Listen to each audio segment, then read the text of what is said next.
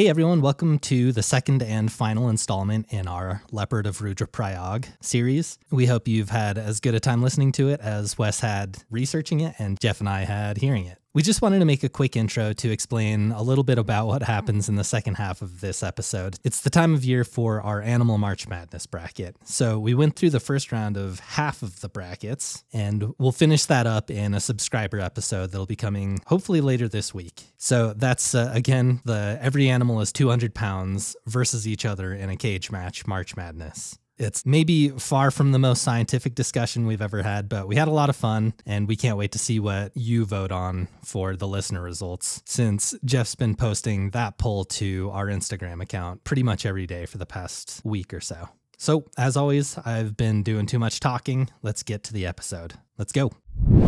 All of our sponsors are for products or services that we've had personal experiences with. Fortunately for us, we haven't had to call my friends at Priority Tax Relief, but these guys are friends of the show, and we have actually had people from the show mention tax issues they are dealing with, so we wanted to talk to you a little bit about how they help. So me and Wes met Cody with Priority Tax Relief looking for Kodiak grizzlies out in Alaska. On our podcast, we talk about predators, and if the IRS is looking for you to pay your back taxes, they will pick up a scent, find you, and any assets you have to collect on the debt. The IRS can take away what they want when they want to collect on taxes they say you owe. So Priority Tax Relief is kind of like muskox protecting you from wolves. You know, form a circle around you, and they're going to protect you. That's where Priority Tax can help. They follow the Taxpayer Bill of Rights.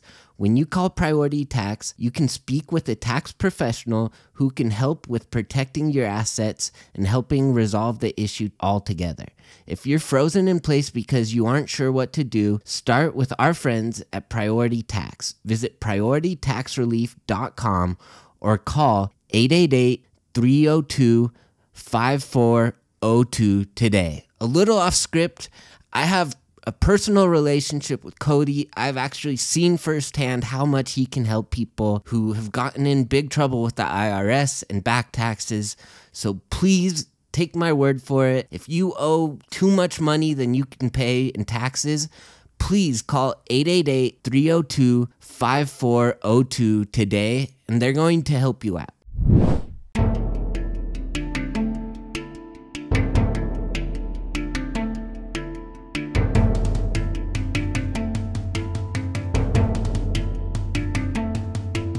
Welcome back to Tooth and Claw.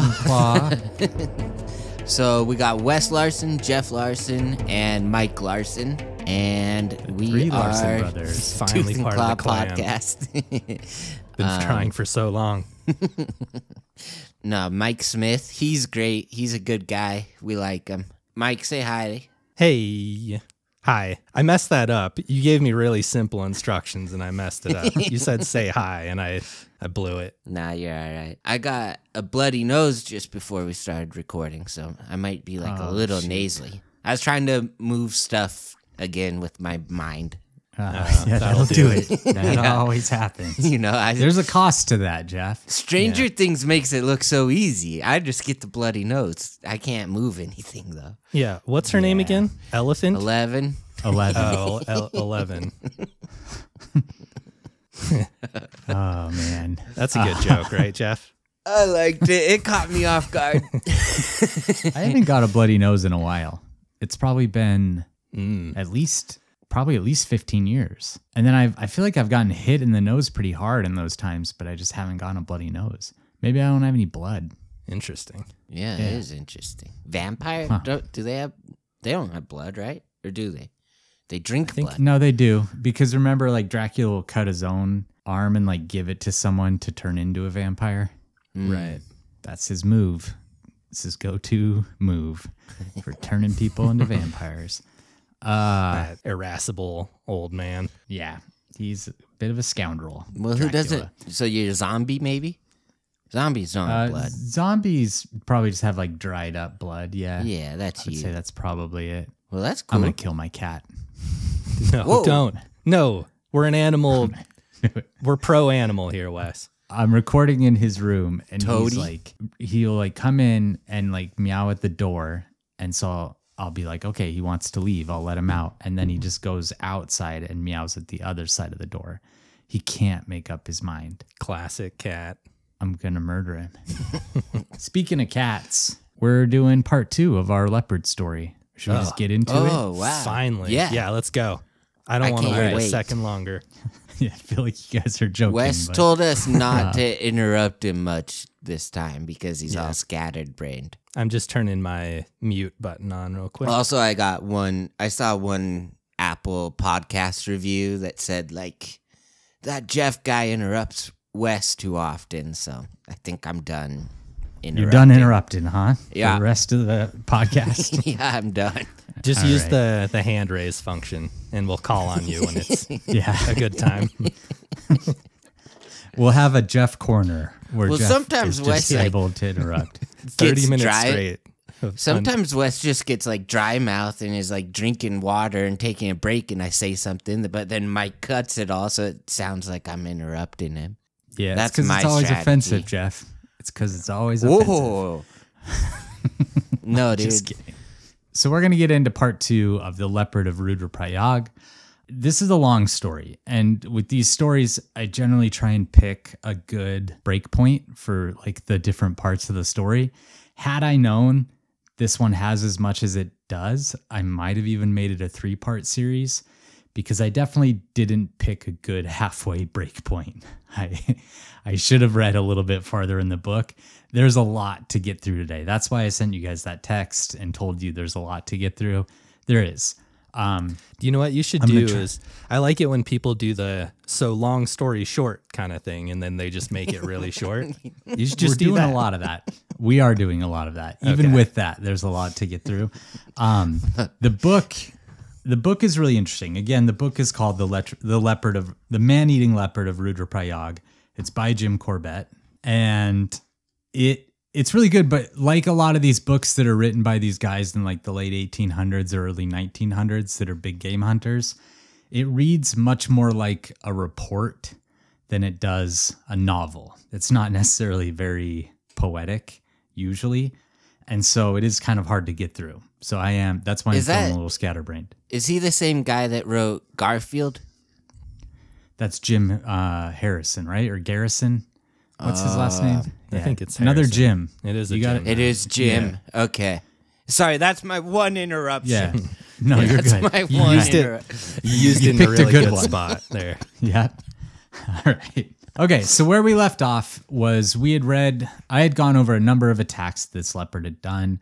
We talked about some of the superstitions behind it. We talked a lot about leopard biology. And right as we ended the story, it was right before Jim Corbett showed up on the scene to hunt this leopard.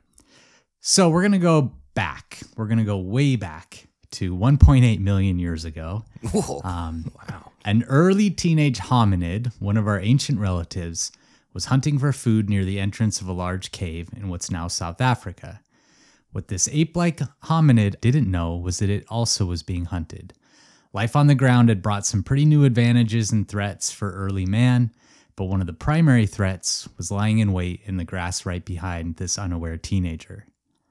The big cat pounced and landed on the back of the shrieking ape, but in a matter of seconds, its lower canines found a soft spot, and the predator bit down, pushing those large, sharp teeth through the eye sockets of the struggling Paranthropus shit. and cracking his skull while the upper teeth crunched through vertebrae. Mercifully, this bipedal early man died instantly.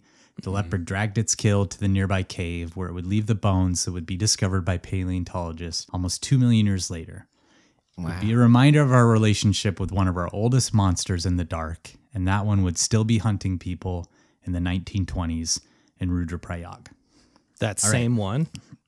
Not It's like that a same million leopard. years old. The same monster in the dark for humans. So leopards are an animal that we have a very long evolutionary relationship with. Pretty much as soon as we started coming out of trees and walking on 2 legs, they started hunting us pretty actively. And they are one of our oldest predators. There's a very long relationship, and they still sometimes hunt people up to the current day. But we're going to be talking about It's good the to leopard we keep talked like about. your old traditions alive. It is, it's a good relationship, a long-lasting relationship. Has its ups and downs. We've definitely done a lot more to them than they have to us. All right, so we're going to go over a couple more. We've done to them. We've killed hundreds of thousands of them. Okay, fair enough. For their coats. We're going to go over a couple more little vignettes of the terror that this leopard was inflicting on the population.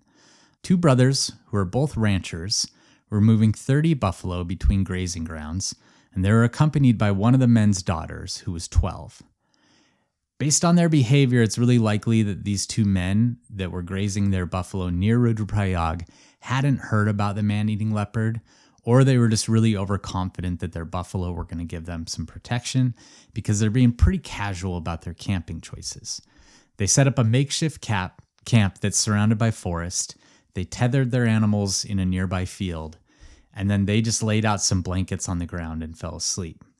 And from hearing everyone else talk about how they were living their day-to-day life while this leopard was on the prowl, this is akin to suicide. You're just asking for it. Laying on the camping train out in the tracks. open like this. Yeah. So in the early hours of the morning, it's still completely dark. The men are woken by some anxious booming calls of their buffalo, and they know that these calls are akin to the noises they make when there's a carnivore nearby.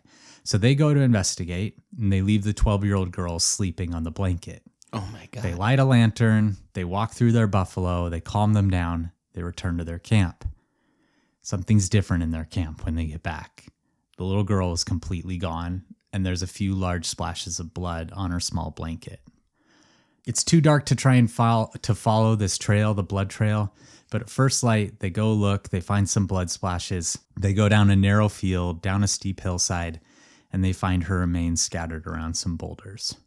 The crazy thing about this is this leopard had passed them as they were calming down their buffalo. It was passing them with one of these guys' daughters in its mouth. Oh, all right. Just another teaching story. them a lesson how to be a better parent, I guess. Live and learn. Pretty harsh lesson. Okay, so 20 pilgrims are traveling the road near Rudraprayag when they arrive in a small village and they get food and water from a local shopkeeper. The shopkeeper urges them to hurry up and walk the remaining 4 miles to a pilgrim shelter because it's getting dark and the area around his shop had been frequented by this man-eating leopard. But the pilgrims were really tired and they begged him just to be able to sleep on a large platform that extended from his shop. The shopkeeper's going to be a leopard, I bet. They're arguing with the shopkeeper. Or a leper. Ooh, that'd be either dangerous too. Yeah, a real twist in this story. They're arguing with the shopkeeper when a sadhu arrives, which again is kind of these really religious, kind of kooky monks. And he tells the shopkeeper to let the women from the group sleep inside the shelter and that he would sleep on the platform with the men. And he confidently tells the shopkeeper that he'd protect them from the leopard, and if it showed up, he would take it by the mouth and tear it in half. Wow. It's like those phone book guys. The phone book. Like Jeff with the chimpanzee.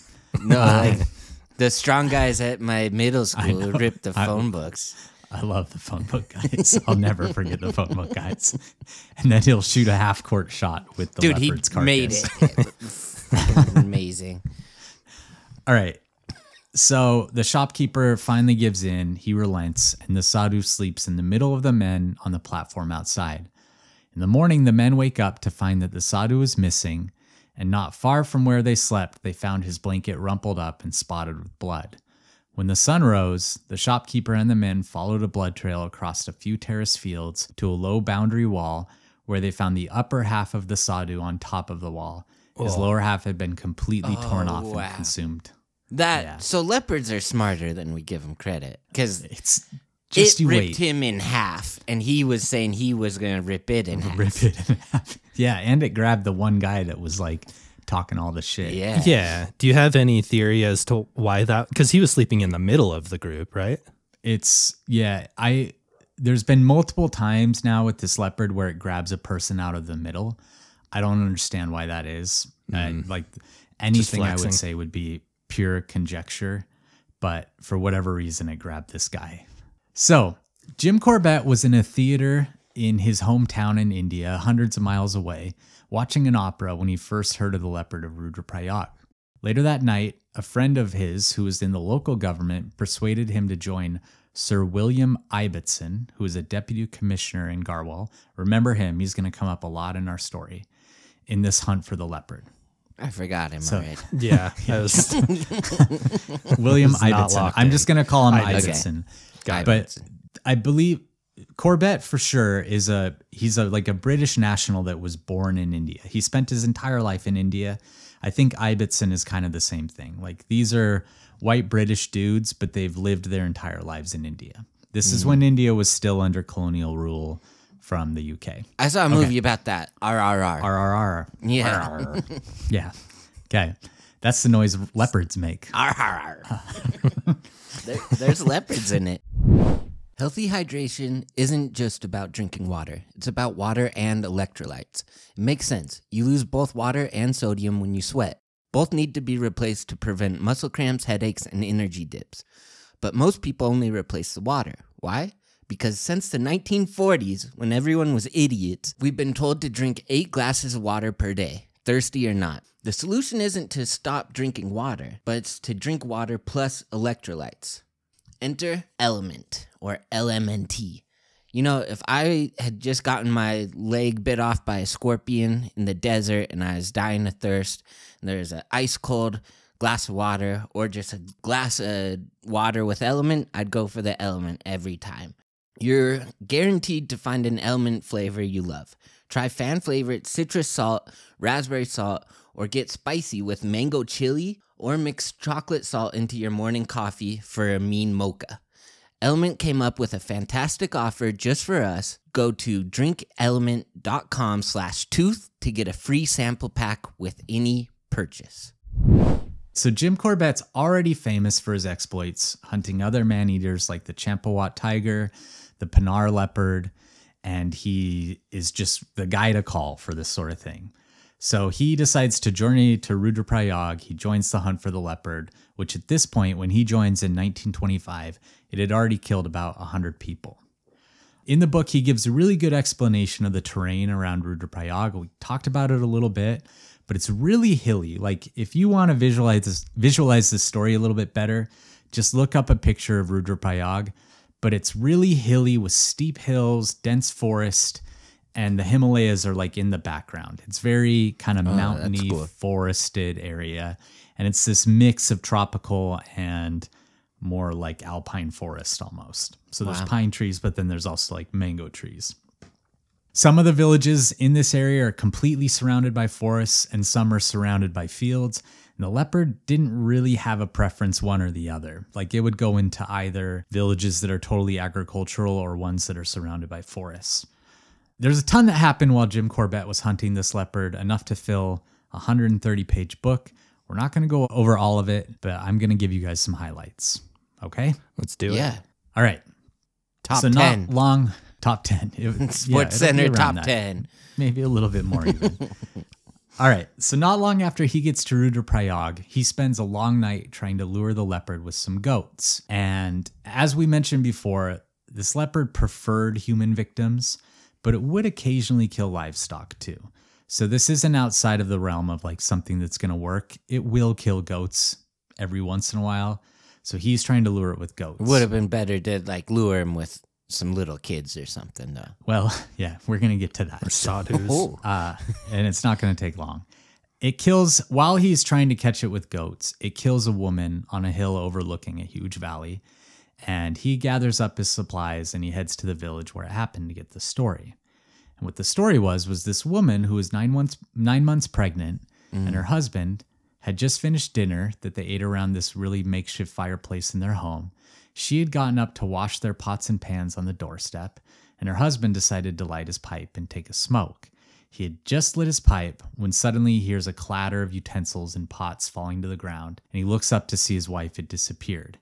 It's dark out. They knew about the leopard. He calls to her, but he doesn't get a response, so he just runs and locks the door. Oh, man.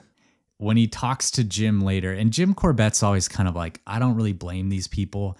I kind of blame this guy, to be honest. Like, your 9 months pregnant wife suddenly disappears. You got to run out and try and save her. They thought it was like a demon, though. They didn't understand like what a leopard was, right? Totally. And like they didn't really understand that enough pressure would cause it to let someone go, or, you know. Sure. And In again, Alabama, that counts as 2 kills for the leopard. Okay. Good to know. Yeah, that's true. So he explains to Jim that he didn't want to risk his own life, and Jim kind of agrees, but he does say this guy was pretty cold, and that he seemed a lot more distraught about losing his unborn son than he did his wife. Oh, wow. The leopard dragged this body to a ravine not far away, and that's where they found her remains. And Corbett decides to use her body as bait for this leopard.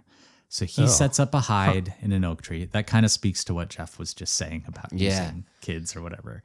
He ended up using a lot of human victims as bait. Sure. I guess that kind of makes sense since that's what it was targeting, but still feels... Yeah, a little grim. Yeah.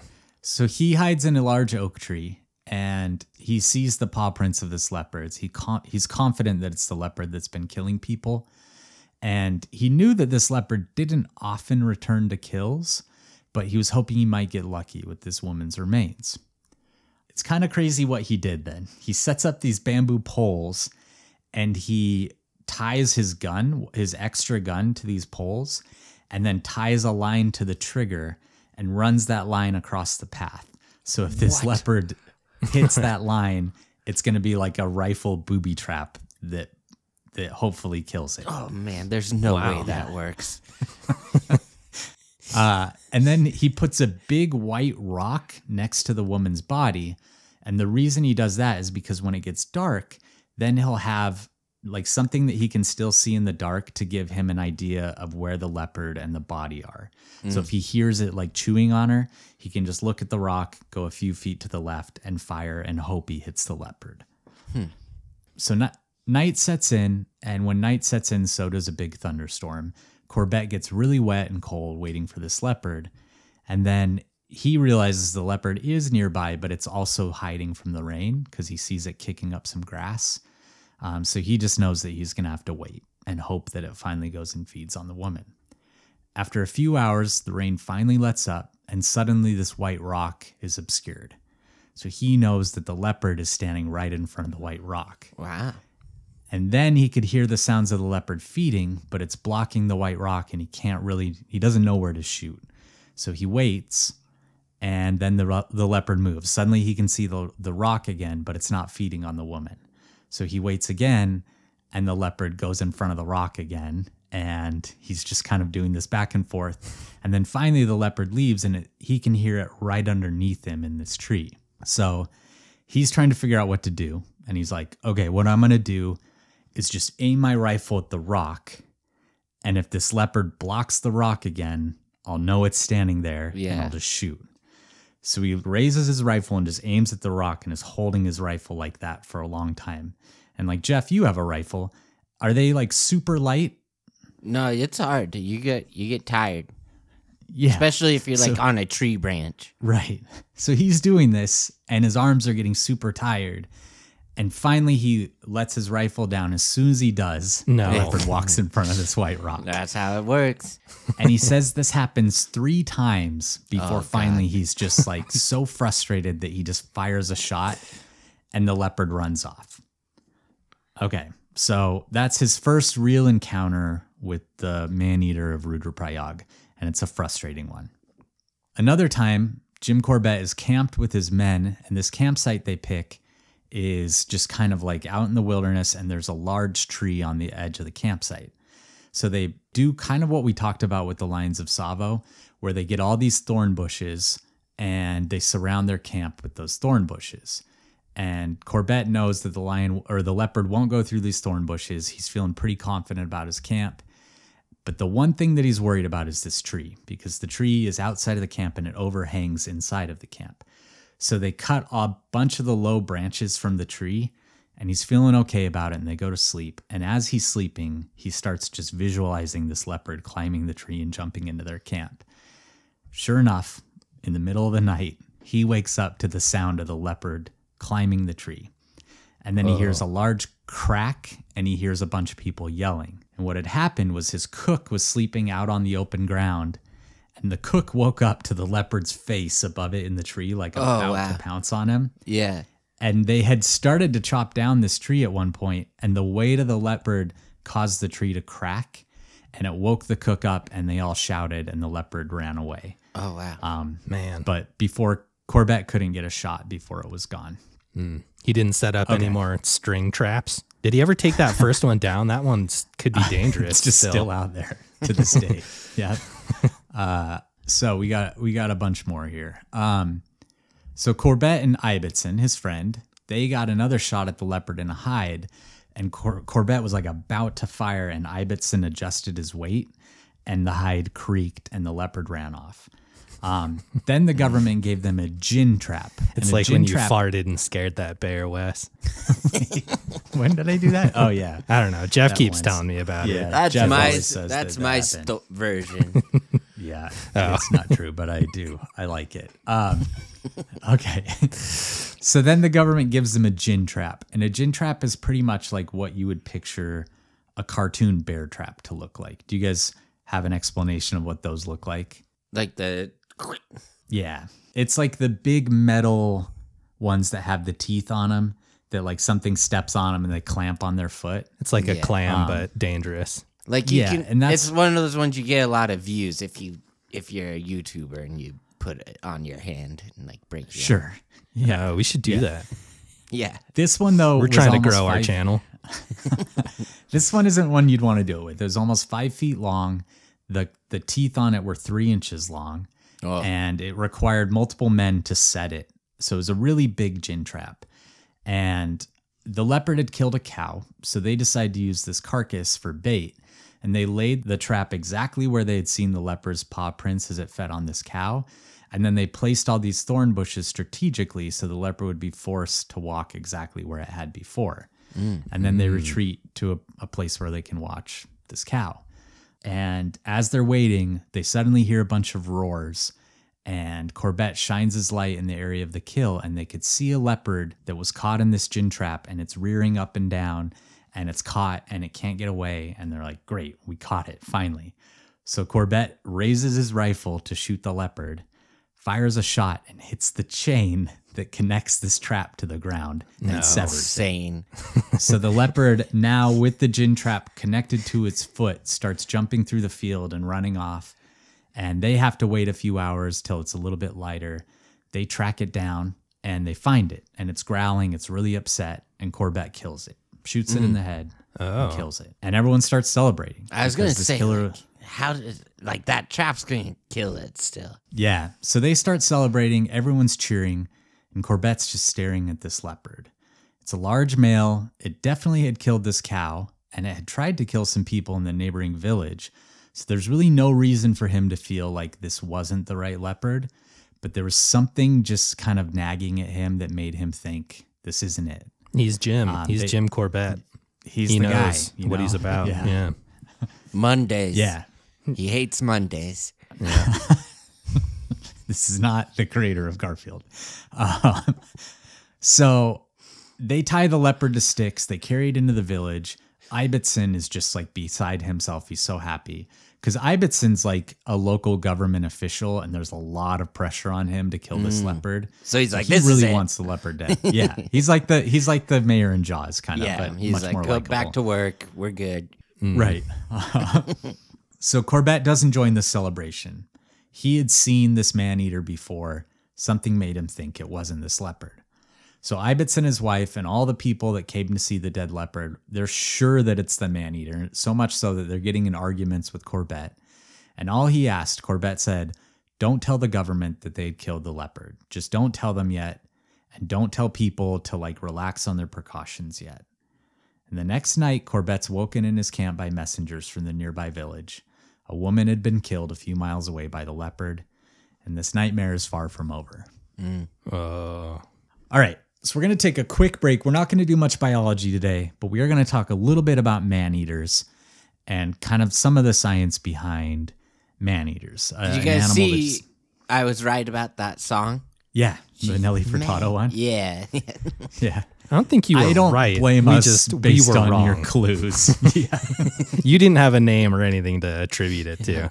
So I'm gonna say it was a draw. Yeah. Okay. All right. So we talked a little bit about this already, but leopards are one of the few animals that have the potential to start specializing in humans. And although there's generally extenuating circumstances that lead them to kill and start feeding on humans, they can do this. So this has happened throughout history. Leopards are thought to have been one of the few primary predators for early man, which we mentioned. And as we developed better and better shelter, better and better technology, we kind of removed ourselves from their menu.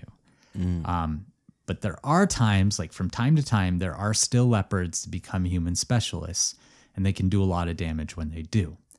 So the Pinar leopard is one we brought up already. It was one of the ones that Jim Corbett had hunted before this leopard. It's considered to be the second most prolific man-eater after the Champawat tiger, and it's thought to have killed over 400 people in India before it was finally Holy killed cow. by our guy. Yeah, That's so crazy.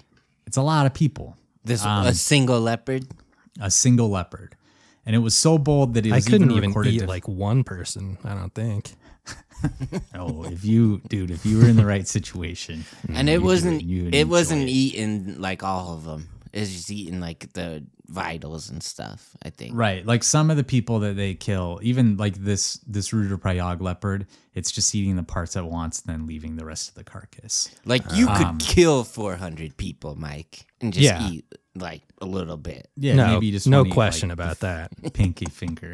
Right. This leopard, the Pinar leopard, was so bold that it was even recorded to have played a game of tug of war with a man when it grabbed his wife by the neck and he grabbed her arm. Oh wow. So the two were just like pulling on this poor woman, and the leopard finally let her go, but she died later. Some other notable man-eating leopards are the leopard of the central provinces, which killed about 150 people in India, the leopard of Gumalapur, which killed about 40-ish people, the leopard of the Golis Range in Africa, northern Somalia, killed about 100 people. And then there's a bunch of other ones that you can read about. There's a whole Wikipedia page dedicated to them. Leopards can be pretty prolific man-eaters, though. They're Yeah, very I had capable no of idea. it. Well, I kind of had an idea, but I didn't know the extent. Yeah. Yeah. After So part this one, is- I would have been shocked had you had no idea. Yeah. Would have been real. Never heard of this. This is kind of a crazy stat. Between 1875 and 1912, the British colonial government in India attributed about 12,000 human deaths to leopards. No way. So that's like a 37-year period. 12,000 deaths to human deaths to leopards, which seems crazy. But then when you think about it, if one leopard can kill 400 people, that could be possible. Yeah. And we All right. didn't have like as good of like things to Protection. protect ourselves, Exactly. especially So in in some those parts- areas. In some parts of India, leopards are still responsible for more human deaths than all other large carnivores combined. So that includes bears, tigers, wolves. That's largely due to their tolerance to human presence and their ability to survive in shoulder habitat near human civilizations. So really, like, of the big cats, there's two species that can live in a pretty urban environment, and that's leopards and mountain lions. Both of them can do pretty well, like right on the fringes of even really big cities like Los Angeles or Mumbai. So there's a lot of hypotheses out there for why leopards and other large cats will start feeding on humans. There's a study done on the skulls of man-eating lions, which included the Savo man-eaters. And they found that about 40% of those skulls had significant dental issues. I think we talked about that pretty extensively in the Savo episode, but they would see that they had like big canine problems or, dental problems that would maybe cause them to switch to easier prey. I'm going to go out on a little bit of a limb here now, though. I'm going to say my personal opinion, which isn't totally based on everything that we've learned, but it is based on research and a lot of the experts that are a lot smarter than me when it comes to this stuff. So I think it's a combination of factors that leads to cats initiating this kind of man-eating behavior. I think it can be everything from depleted prey, bad habitat, diseases, injuries, or dental problems. But I kind of just think it's like a cat that decides to specialize in people. Like, I don't really think there needs to be an extenuating circumstance. I think sometimes it's just a cat that's like, you know what? I'm going to try eating this thing. It figures out that it's easy, and then it just keeps doing it. And like, I think the evidence for that is like this leopard or the lions of Tsavo could have easily specialized in cattle or goats or some other easy prey, but they decided to go for humans. And the leopard even turned down like goats to go after humans. So for me, it just kind of makes sense that some of these cats just decide, this is what I want to eat. It's what I'm going to eat. Yeah. That's why I'm more of a cat guy than a dog guy. Yeah. Yeah, you like their independent spirit. Yeah, I like it. You got to really earn their love, you know, or else they'll kill you. So the other thing I wanted to bring up, when you said that you were going out on a limb on that one, yeah, I pictured you like a leopard out on the limb of a tree. Yeah, or Corvette, yeah, hiding in his tree. So my one last thing that I kind of think is a bit of opinion. I didn't read this in any of the research, but someone's probably talked about this. I think the reason we don't see a lot more of this, the reason we're not seeing a lot more big cats that become man-eaters is because we actively select against it. So when a leopard or a lion or a tiger starts switching to humans and learning how to best hunt and kill humans, they don't live very long because we will hunt down and kill that animal. So whatever combination of genes and behaviors and whatnot led to that animal deciding to hunt humans is removed from the population and aren't bred into the next generation. So I think if we allowed this behavior to continue over and over and over again, you have leopards that are teaching their cubs how to hunt humans. They're passing on those genes, and it becomes a much more common kind of specialization, but we actively select against it. Does that make sense? Yeah. Yeah. Perfect sense. Okay. It's like we shouldn't have let Ted Bundy have a kid when he was in jail for murdering 100 people, but we did. Yeah, we should probably. Yeah. There is some truth to that, though. Like, we talked about that in Yellowstone with problem bears. Like, when you remove those problem bears from a population, you're also removing the genes that kind of cause them to do that in the first place. And you do tend to get better behaved bears over time. And I think we've kind of done that. Because they don't teach their kid, they teach their cubs be afraid of humans and stuff like that. Right. And the large percentage of these man-eaters are males, but there's still genes that have caused them to be that bold to decide to check out humans as prey. And those are genes that they potentially would have passed to offspring. So I do think that's a big reason this doesn't happen a lot more than it does. But there's probably a big cat biologist out there right now shaking their head. SMHing. No? Yeah. Yeah. All right.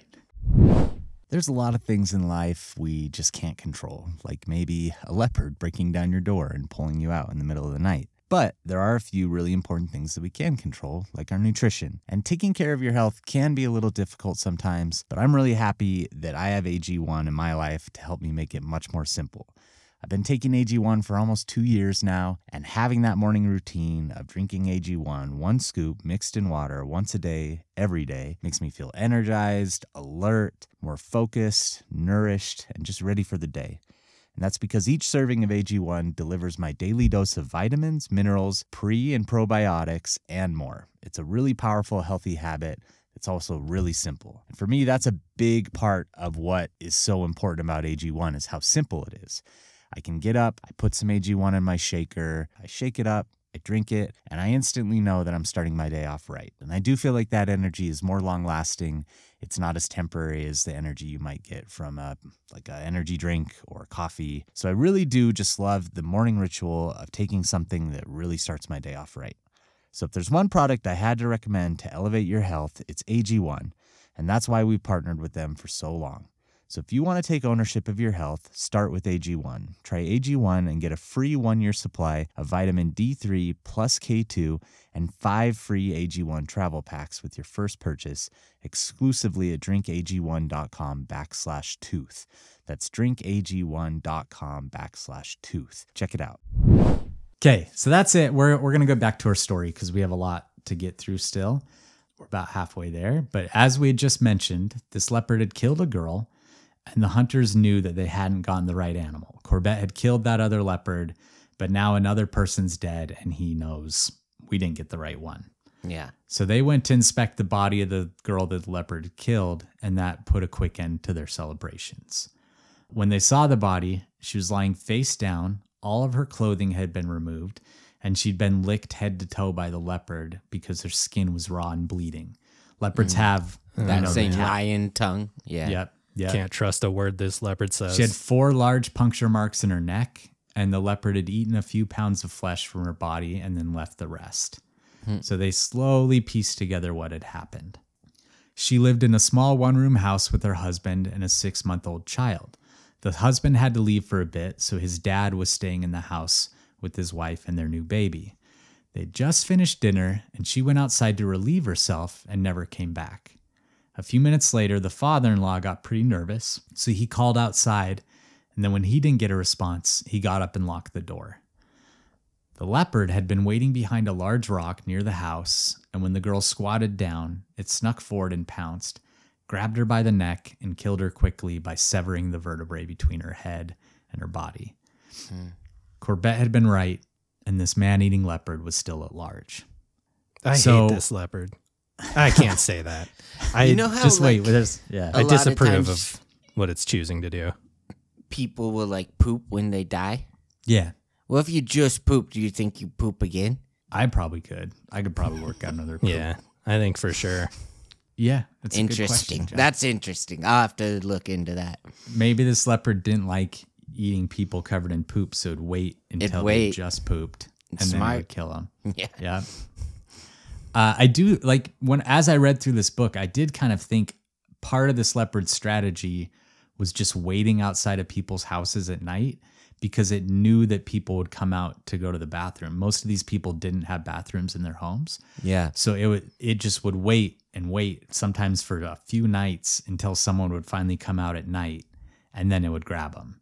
So it was very smart. It had learned our behaviors and it knew how to predict them. Which They is should have just did what super Jeff impressive. did. Establish a pee corner and just you don't even have to leave your room. Just pee right in your When on I your was carpet. like 14. Yeah. 14's That's bad. crazy to be doing that. It's bad. When I first couldn't heard that sleep. story, I was like, what were you, like 6? Nope. No, you were 14. You were peeing in the corner multiple times? A lot. Until You haven't Dad heard was this? like, we have a broken drain in the house. I was like, Dad, I got to tell you something. I do think you've told that before, but I didn't realize. I thought it was like one time. I didn't realize. I think it I was like 12. Okay. But yeah, it's too old. Yeah. Yeah. Because like I just couldn't sleep and I was peeing like every 5 minutes. And Yeah. I don't know what was going on. Way to be honest. I think I would have just stopped, but never told anyone. Yeah. Dad was not, So funny. he was, you know, He wasn't put thrilled? up with like my bad grades and, you know, kept quiet. But for that one, he had to kind of be like, come on, man. Yeah, I don't blame him. All right. So Corbett and Ibbotson had a really terrifying night where the leopard ended up hunting them, gave them both a really bad scare.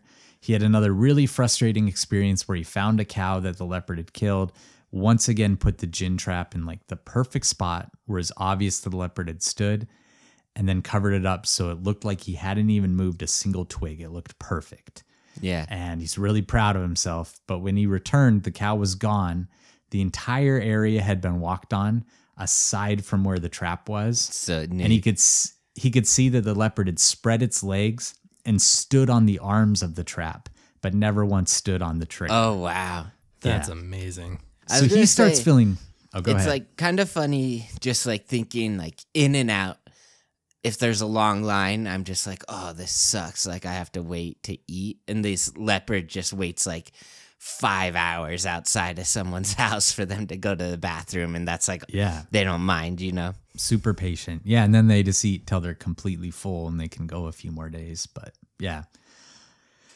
So he's feeling really dejected and he's saying that he feels inferior to this leopard. So he decides he needs to get a refresh. So he goes home and he's just like, I'm going to regroup and then I'm going to return as soon as I'm able to. This leopard had really just won round 1 with Corbett. So he's gone 3 months, and during those months, 10 more people are killed. Oh, wow. One of the worst stories was a woman that had been grabbed in her house by the leopard, and it's dragging her out of the house by her leg. And as she's being dragged out, this is one of the few people that was able to fight back. She grabs this long cutting tool that they use to cut grass, and she hits the leopard with it.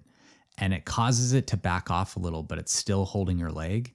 But it backed off enough to where there was a dividing door that she shut.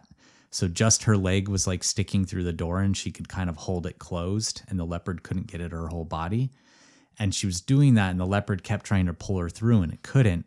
And finally the leopard got so angry that it ripped her leg off of her body Oh, and man. ran off with her leg. And she died from bleeding to death.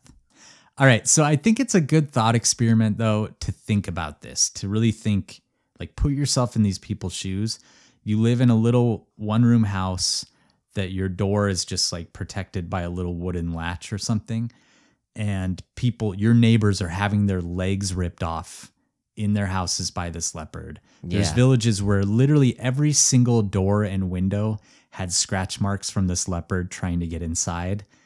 Every single person had close calls with this leopard almost in some places. That's unreal. So you can't, I mean, I was sitting in my room last night doing research thinking, how would I feel if just at any minute a leopard could bust through the door and drag me out in the night and kill me? Like, you would just always be on edge. So I really don't blame them for being as terrified as they were. That's why I have a rifle. In case a leopard busts in. Got him at the zoo. The zoo's not too far away. Yeah, there's going to be like some gun nuts. You are a gun guy, so you can tell me Yeah. if this is true. We're Yeah, going to have I- some gun nuts after this episode. They're going to be like, I think see, I got a Remington. that's why. I don't even know what my gun is. All right. So a couple more stories about the leopard and the hunt for the leopard.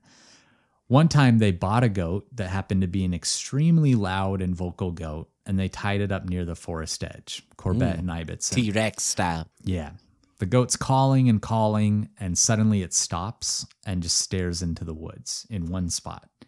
So Corbett whispers to Ibbotson. Ibbotson has a really good scope on his rifle. He says, look for it, it's there. Ibbotson can't find it. Then Corbett looks through his binos. He can't find it, but the goat's just staring at one spot. Finally, the light fades enough that they have to give up. So they go and free this goat, and it runs up the trail from them. And it had been really loud, and it was a really good goat, so they didn't want to lose this goat. So they chase after it, and the goat's kind of zigging and zagging up this trail, and it goes around a bend where they can't see it. So they run up to grab it, and it's gone. And they look up on the hillside, and they can't find it. And they're like maybe looking for 20 seconds, and they turn around, and they start walking back on the trail. And they see something white on the trail. And Corbett runs up, and it's the goat. It's dead. It has puncture marks in its throat. And it's been laid across the trail. And he says it's a steep trail, and it had been laid in the only way that it could be laid to where it wouldn't roll down the trail. And he imagined it was like the leopard saying, here, if you want your goat so badly, take it. And it's now dark, and you have a long way to go. We will see which of you will live to reach the village. Oh, wow. Oh, Yeah. man. He's got to So they regroup luckily- again after that one. This He leopard's Yeah, winning touch the the- mental game. Yeah. 3 months is crazy. Yeah. 3 more months. You guys can just die for 3 months. He touched the goat and it was still warm and its muscles were still twitching. That's how recently it had been killed. Dude. They had a box of matches that they were lighting the whole way to get back to the village, but they were pretty scared on the way back. Not long after, the leopard kills another man, and Corbett and Ibbotson poison the carcass with cyanide, and the leopard ate a huge dose of the poison, but still didn't die. There's an incident where Corbett started to buy into the idea that the leopard might be something more than just a regular animal, something supernatural, and it's a pretty crazy one. So this is of all the stories that I read of the ways that the leopard evaded them, this one was just crazy to me. So the leopard had grabbed a 70-year-old woman as she was closing the door to her house and dragged her through the street of her village, and she's screaming and trying to push away its face, and everyone's closing their doors because no one wants to mess with this leopard at this point. Drags her through the village, kills her, and leaves her up against this rose bush. So the next day when Corbett and Ibbotson follow the blood trail, they find the naked body of the 70-year-old woman, and she's covered in all these white rose petals. And they said it was really grim and like looked like something out of a Gothic opera or something. It was especially offensive to them because it was this old woman who had, been pulled out of her home, and they decided to use the body as a lure, and they're going to just really booby trap this scene. So they set up 2 of those rifle booby traps, and Ibitson's rifle has a hair trigger. Like if the slightest thing hits this trigger, it fires. So they put like very carefully this thread on it, and then they tie the lines to the body. So they're thinking like the leopard comes in, if it moves this body at all in the wrong direction, it'll get shot. Then they poison her corpse. They put tons of cyanide all through her corpse. The only places they really don't put it are the head and the neck. And then they also put a big gin trap in a flat spot in front of the body. And then they spend all this time planting thorn brushes in all these places so the leopard has to come in from the direction where there's all these booby traps, the gin trap, everything. Yeah. So they're like, Corbett says a rat couldn't get to this body without getting killed like They're 3 trying different to ways. Kevin McAllister it. They are, yeah. So then they go to a nearby tree, and they're also hoping for a shot at the leopard while it's approaching. They don't get their shot because it gets dark, but they're still hopeful that this leopard's going to get killed by all these booby traps. The hot iron falling on its face. Yeah. Broken Christmas ornaments. So it starts to rain, and Corbett gets really worried. He tells Ibitson he's worried that the weight of the water on these lines is going to cause this hair trigger to go off, or this trigger on the gin trap is really delicate. So he's worried the increased weight on the trigger might cause it to go off. And Ibitson gets kind of pissed at him because he's like, you're a rotten pessimist. I can't believe you're like telling me that the water is going to cause this stuff to go off. And Corbett's like, I kind of deserved it, to be honest. Like, he's like, this leopard was really in my dome at this point. Sure. So they're whispering to each other, and suddenly roars erupt from the jungle. They knew that this gin trap had grabbed the leopard, and they get really excited. And then suddenly it gets quiet. And again, Corbett's worried that maybe something hadn't worked and the trap had just been set off. And Ibitson's like, no, we got him.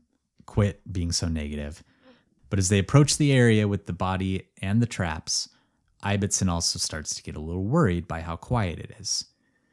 They get a surge of hope when they see that there's a big hole in the ground where the gin trap used to be, where they had buried it. So the gin trap had definitely gone off. But then their hopes crash down when they see the gin trap laying about 10 feet away with its jaws closed shut and no leopard in the gin trap. Ooh. So they go back to the tree to sleep, and they wait for daylight to inspect the scene and see what went wrong. And what they found was that the leopard had uprooted the thorn bushes that they had placed around the woman. It had dug them up and moved them. It had dragged the body of this woman toward the rifles, so it put slack in the lines. Instead of pulling them taut so they'd go off, it dragged them toward the rifles. It then ate the body around the lines that they had tied on the body. So it ate, like, literally the lines were left untouched, but it ate all over the other body. And it avoided all the places where they'd put the cyanide. So it ate the face, the neck, and then ate literally around the cyanide capsules that they had placed in this woman's body. Wow. And then the craziest thing is Corbett thinks that the leopard, as it was leaving, did I say lion earlier? I might have. Sorry if I said lion. Or maybe I'm just saying lion and I'm getting confused. Anyway, it's been a long night. As the leopard was leaving the area and stepping over the trap, Corbett thinks it might have gone off from either the leopard brushing it or the weight of the rain, and it closed on the leg of the leopard. But the crazy thing is, a few days ago, some of his men had dropped this trap, and one of the teeth on this trap broke off, and that's where the leopard got caught. So there was a gap in the teeth, and that's where it caught his leg. And it was able to escape because that's where it pinched it. And they knew that was true because it left a little bit of hair and tissue right in that gap. Jeez. So Corbett's like, he's SMHing, he's like, this leopard has got my number. And he really is starting, when he talked about this, he's like, I wouldn't tell this story, but there was other people there and they witnessed it too. And it's just like almost too unreal to believe.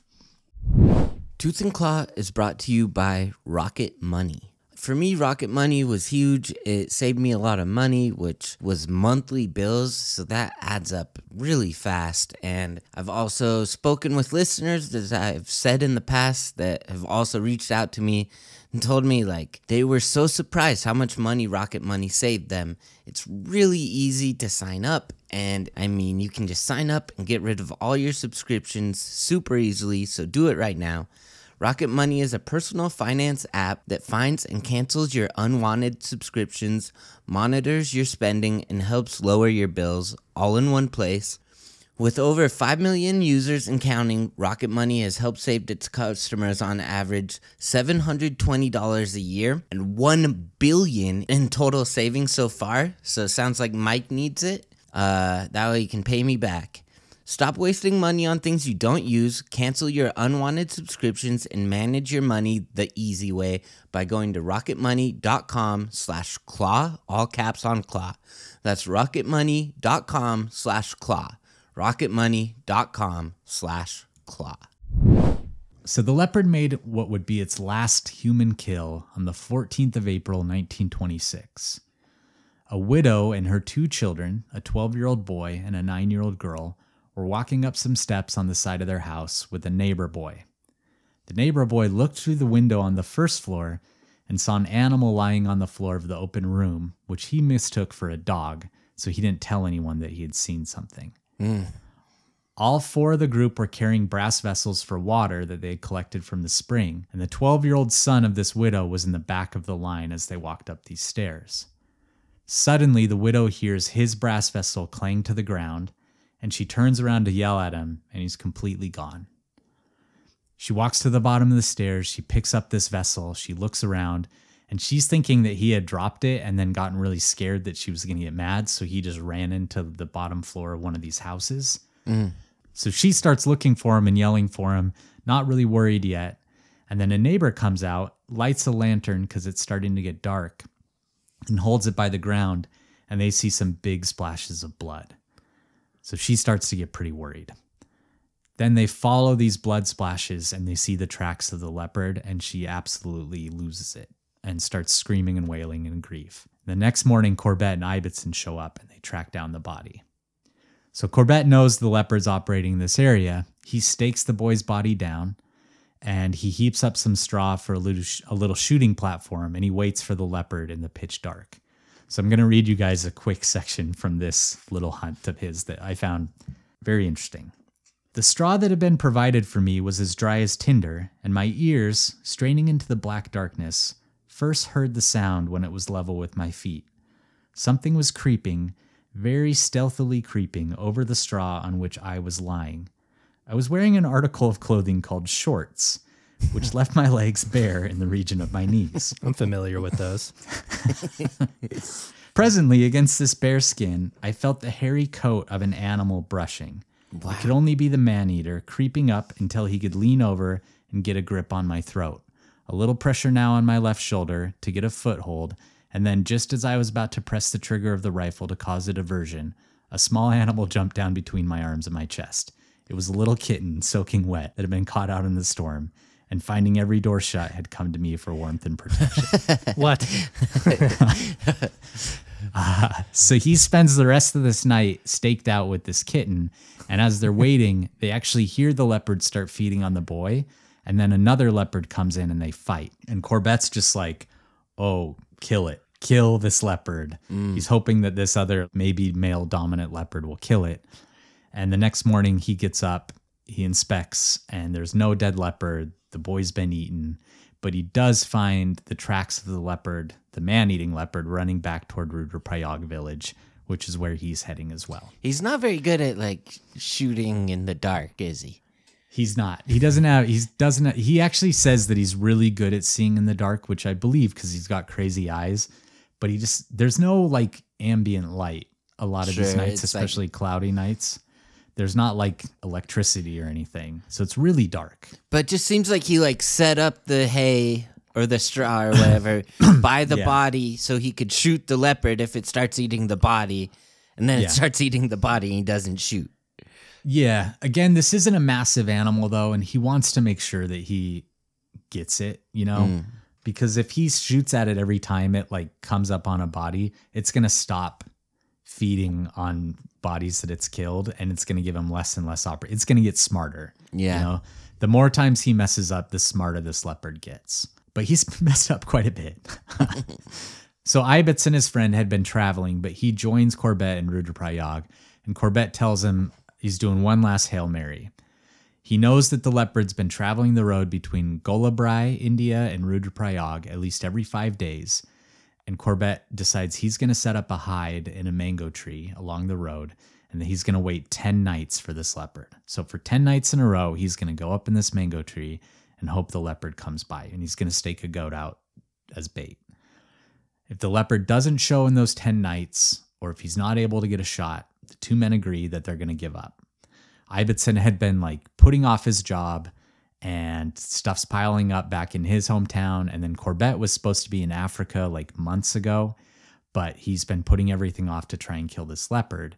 And it had really, they knew that it had gotten their heads, and they just thought maybe fresh eyes is what this thing needs, like a new brain and fresh eyes, because we're just like, this leopard is beating us at every turn. So this is going to be their last hurrah. Corbett sets up a hide near the house of a friend of his on the road, who's actually one of the only people that survived an encounter with the leopard. The guy had a lot of scars to prove it, and he starts his long wait. And each night he ties up a goat nearby, and then he sits up in the tree all night. And then when it was light, 2 of his men would come and get him, and then he'd go sleep during the day. So he does that for his 10 nights, no sign of the leopard. But in the meantime, it kills a goat and a sheep in the nearby village and tries to break into several people's homes. So the 10 nights That's pass, illegal. and yeah, you're not allowed to do that. Breaking and entering. The 10 nights pass, and Corbett returns to talk with Ibbotson, and they both decide they're quitting. So they make their preparations to leave the next day. Each man is going to go home to their respective homes and go on with their lives. And they do, and the leopard kills 10,000 more people, and that's the end of the story. I was gonna say, if I were one of those villagers, I'd be pretty just devastated that like this guy came in. He's like, this is the guy. If there's one person that can handle this, it's Jim. And he's like, I quit.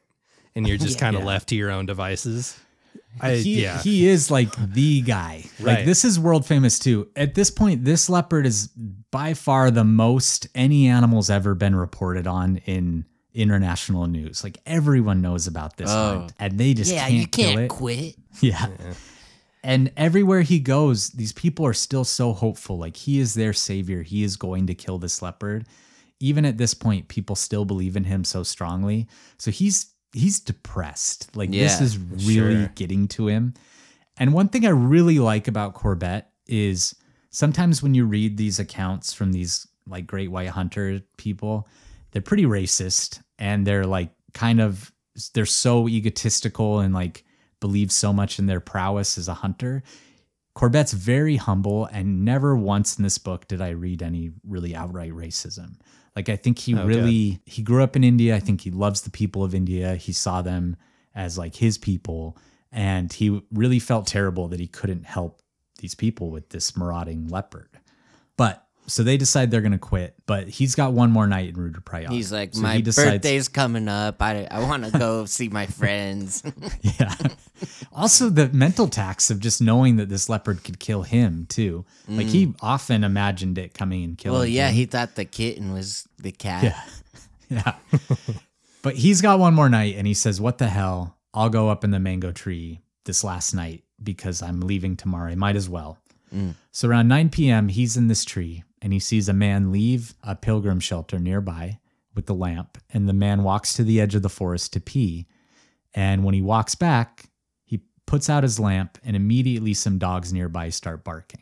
And Corbett knows that these are dogs that are barking at a leopard, and that this leopard had seen the man come out and was probably stalking him and was going to go to the pilgrim shelter and try and pull someone out of the shelter. Then the dogs turn in his direction and start barking right toward his tree. So now Corbett thinks, okay, this leopard's nearby. He's got his goat out there, and he's thinking this leopard's probably right at the bottom of the tree, and it's deciding whether or not it's going to go to the pilgrim shelter and pull another human out, or it's going to kill this goat. The dogs go quiet, and there's this long period of quiet, where he still is trying to figure out what the leopard's going to do. And he's thinking it's probably going to go to the shelter because the dogs don't start barking again. And he doesn't hear anything from the goat. It's only about 20 feet to where the goat is, but it's so dark that he can't see this white goat. So he closes his eyes to listen for any sound that might give away the position of the leopard. So he's holding his gun. He's got his eyes closed, and he's got like a first generation flashlight strapped to his rifle. This flashlight hardly ever works. It's really fickle, but he's going to use it if he gets the chance. So he's sitting in total silence with his eyes closed for a while. He's wondering if the leopard had gone to get a human when suddenly he hears a rushing sound beneath him and the tinkle of the goat's bell. So he opens his eyes, he flicks on the flashlight, and as he flicks it on, he gets this brief glimpse of the shoulder of the leopard on top of the goat. And as he squeezes the trigger, the flashlight goes off. No. So the shot rings through the night, and he's sitting in total darkness, not knowing if he'd hit the leopard or not. He doesn't hear a sound. He doesn't hear it growling or yowling or anything like that. And he knows all I can do is wait.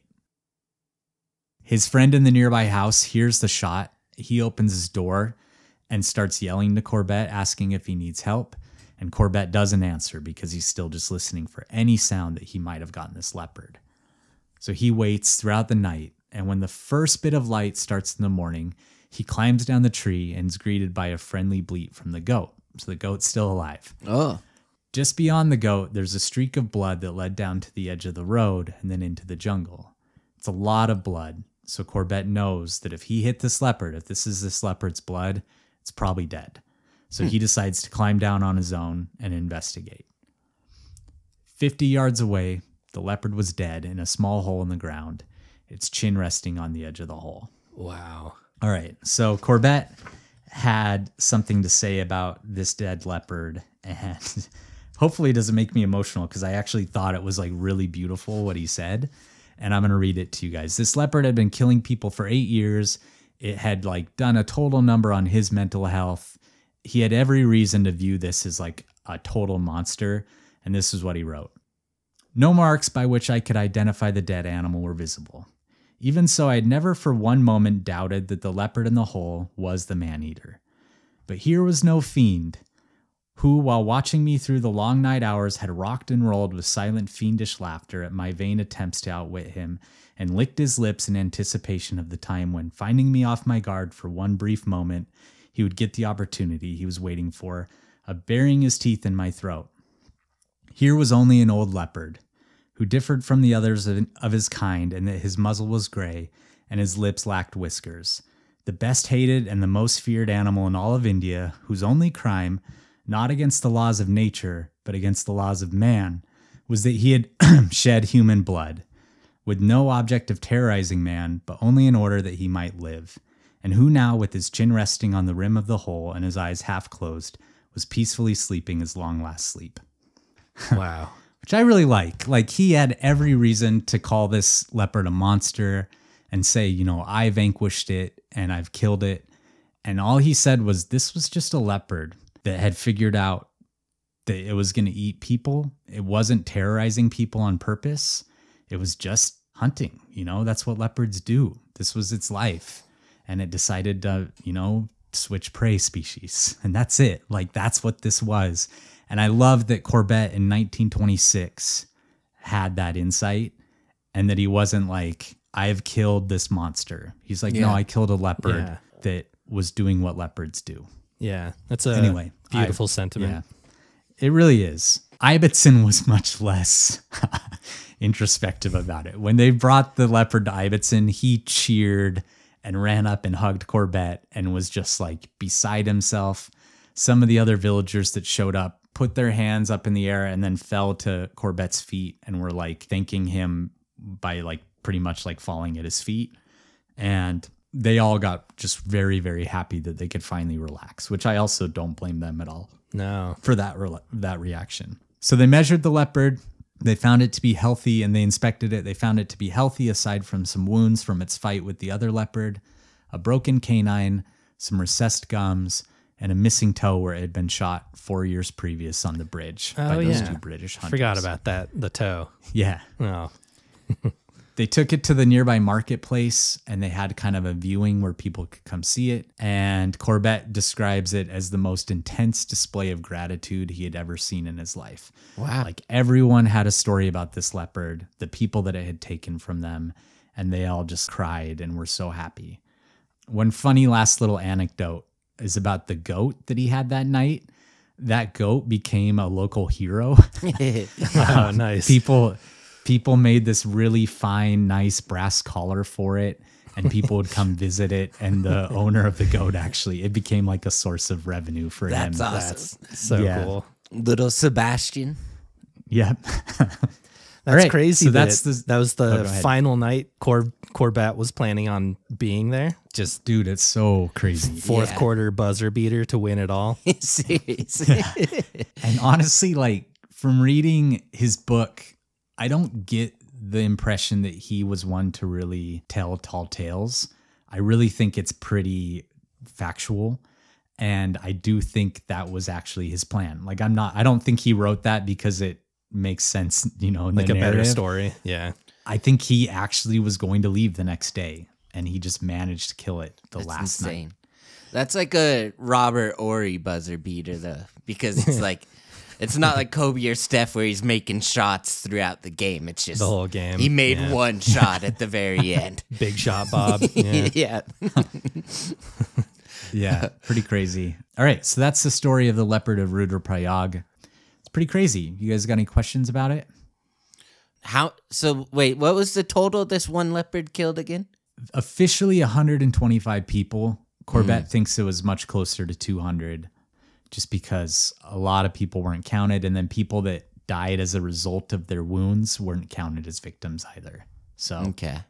yeah, It's crazy. it is. It's wild, but a really good story. I do think if you have the patience to kind of read a book that's not written with a ton of prose, his book is really interesting. I really did enjoy it. Why do you think they haven't made a movie about this? I don't know. It was actually something I thought about quite a bit. I know there's a BBC series where they did an episode dedicated to it that was like a reenactment, but they just kind of went off the rails and it was very fictitious. I think someone could follow this book pretty much to the letter and make a really interesting movie or like 5-part series. If anyone has like a connection to Hollywood, let us know. Wes could definitely help with a leopard movie. I was going to say maybe they just can't find a guy that's cool enough to play Jim Corbett. But maybe we just have Wes do it. Just get Wes in that leading I'll wear shorts. Yeah. I'll wear with your little khaki shorts. I don't know if they were khaki, but they had to have been, right? probably. It's not like he was wearing jorts, right? I'm really glad we did this because I think I had this preconceived notion of who Jim Corbett was. And I did see him as like the great white hunter, kind of boisterous colonizer guy that came in there and just like pretended to be the best person to ever live. And that's not at all who he was. From what I gather from his book is he was really kind and really cared about wildlife, and so much so that he stopped hunting and started photographing wildlife. And there's that's national awesome. parks named after him. Yeah. Stopped shooting bullets and started shooting pics. Yeah, That's a good, exactly. good arc. Well, and like part of it too, I think just especially in that time period is like people from England or like people from like those areas, they're the ones who had guns and knew how to use guns. And that's True. just like, and they just had more ways to efficiently hunt, you know? Yeah, there were like 4,000 Indian nationals that had guns in Garhwal though too. So I do like, I think what you're saying is like they had the privilege of being brought up in places where they had the time to like go out and be trained how to hunt. Yeah. You know, and a lot With of these like other efficient people, weapons. right. I do agree with you in that. But The advanced warfare tactic of tying a string to a gun. That's something only the English were doing back then. if we ever go to Using India thorn together, bushes. if we ever go to India together, I do want to go to Jim Corbett National Park. It's a great place to see tigers. Sure. So it Yeah, would it'd be be fun great. to go. All right. All right. I'll do it. Indiana is where that all took place? No, India. Did I say Indiana? Oh, I've been confused this whole Indianapolis. time. I put a lot of That makes a lot hours more into this one. sense. Yeah. Okay. Yeah. They should be the Indianapolis Leopards instead of Colts for sure because of this. This is one of that guy's leopards that got loose in Ohio. All right. Okay. Let's move on to our categories. So it's going to be an interesting category week this week. We did most of our leopard ones last week. For the sake of not being too repetitive, we're going to get into our March Madness tournament a little early. All right. Yes. Who's doing that? You are, Jeff. What? Member? Well, let me just minimize this. So I did a smash bet to decide the order, and it went Wes, then Mike, and then me. And Who we're got going to do which characters? Do you remember? I was young Link. That's a bad one. You don't want that one. No. You were Villager, Mike, and Wes was Yoshi. Okay. A Yoshi win. Yeah. Wow. Blue Yoshi. All right. Okay. So I got rocked too. I lost so fast. Yeah. So this is how I'm gonna do. This is just a taste. The subscribers are gonna get the whole meal, right? Yeah. Right. So we're This is gonna like do. the amount of the body that Mike could eat of the 400 people. yeah. We're gonna do a little bit of the land mammal and creepy crawler section. We're saving water and air for subscribers. But how it's going to work, it's a 200-pound death match tournament. And like the arena's going to be Hunger Games style where there's like a lot of different elements. Probably no weapons though. But like, just like water and trees and like a big cage is kind of what I'm saying. And when you say 200 pounds, you mean every single one of these animals. Weighs exactly 200 pounds. Right. It's the size they would be if they were 200 pounds. Yeah, Right. so it's kind of just Got it. like the purpose of that Great is equalizer. seeing what animal would be the most efficient killer if they all weighed the same. Right. Like a spider would be increased to 200 pounds and a blue whale would be decreased to 200 pounds. Yeah, exactly. Even out the And playing field. if you don't like the thought of like animals killing each other, just think of it as like a holographic thing or something. I don't know. Yeah. Use your Yeah, this is- imagination. This is friendly competition. They don't kill each other. They just to submission. Dominate. All right. So, and last rule, we're going to take turns choosing the winner, but if the two people not choosing agree to disagree with what the person chose, then that's Yeah. what sticks. Yeah. So, Okay. um, Me and Mike before this decided that we will always agree. So just so you know. oh, perfect. There's So I'll some just choose the one I actually don't want. There you go. The All right, reverse so collusion. enough talking, enough rules. Who cares about rules? First rule of Not Fight us. Club is there is no rules. That's Calvin Ball, but Wes, let's get this Yeah. thing started in the land mammal round 1. Wolverine versus a polar bear. We've already heard you say a wolverine killed a full-grown polar bear. But then we're like, that's probably a lie. But anyways, Yeah. 200-pound Wolverine versus a 200-pound polar bear. Who you taking? I'm going to take the Wolverine. Okay. I think just their reputation being so ferocious and so energetic and bold, I think that it wins this fight with the polar bear. I think also when you make a Wolverine that big, its claws are huge. The polar bear's claws get smaller and everything. So yeah, I think the Wolverine has better tools and is going to beat the polar bear when they're both 200 pounds. Wolverines weigh like 20 to 55 pounds. Polar bears weigh, females to males, it's like 330 pounds to like over 1,000 pounds. So Yeah, males get up to 1,500 pounds. So there's a big reduction for the polar bear and a maybe big you choose like bump the up for female Wolverine. polar bear, like a smaller female one, so it doesn't lose too much of its stuff, but still.